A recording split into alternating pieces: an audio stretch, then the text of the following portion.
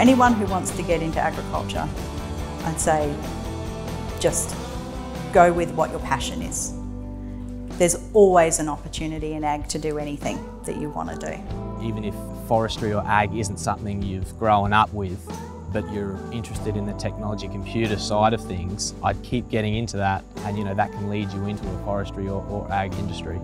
I think that most people think that the agricultural industries, the jobs are only available in rural and regional Australia, but there's a lot more opportunities in the city as well, from advocacy to legal, public service, real estate.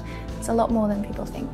Getting out of your comfort zone can generally mean big rewards, so I think to take that first step and do something that you wouldn't normally do would definitely set you up for life. Yeah.